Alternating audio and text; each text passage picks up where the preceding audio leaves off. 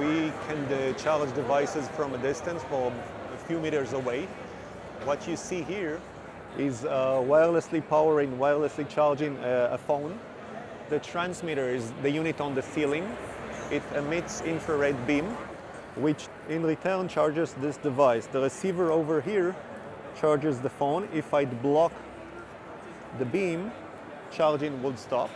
Once I would remove my hand, the transmitter on the ceiling that covers this entire room would find the phone and would start charging it.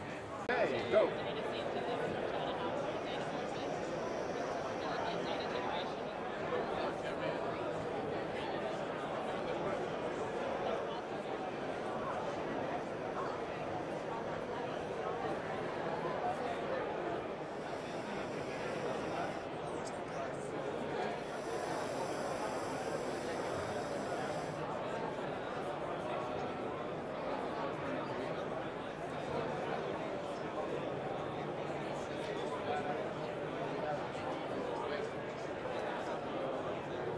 So Lumen is a device, an app that actually measures your metabolism in one breath.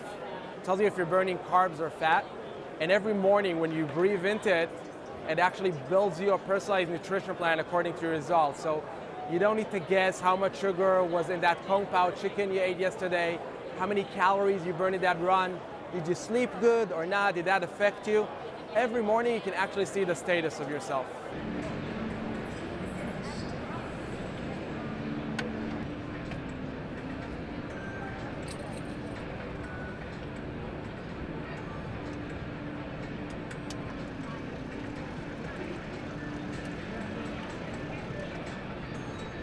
So this is the first atmospheric water generator which integrated into a car directly.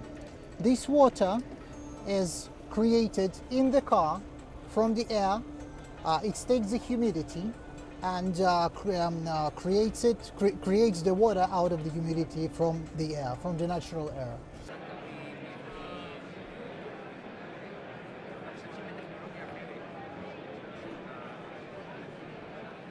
Yes.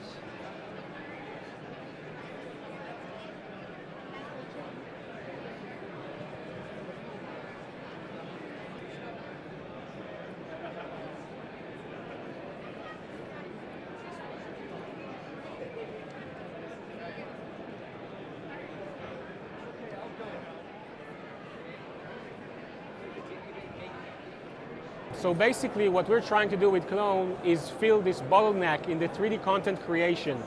AR, VR, 3D in the web, all those things are great, but the big problem that costs the most is to make the 3D content. Right now you need a 3D modelist or an artist to create that. So with Clone, anyone with a phone or a tablet in 1 minute can actually scan and make a model.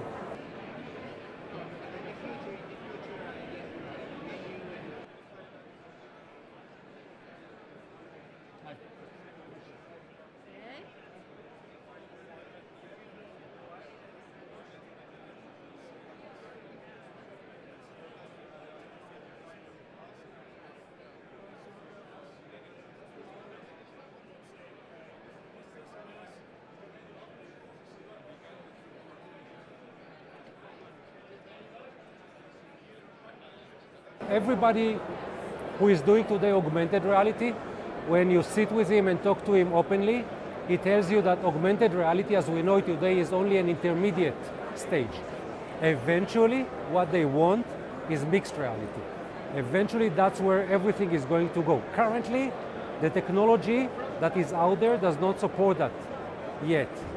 We are the first one to enable it. I'm sure that others will try to do something similar, but 5 years from now, everything will be mixed reality. You will not see augmented reality as we know it today, for sure.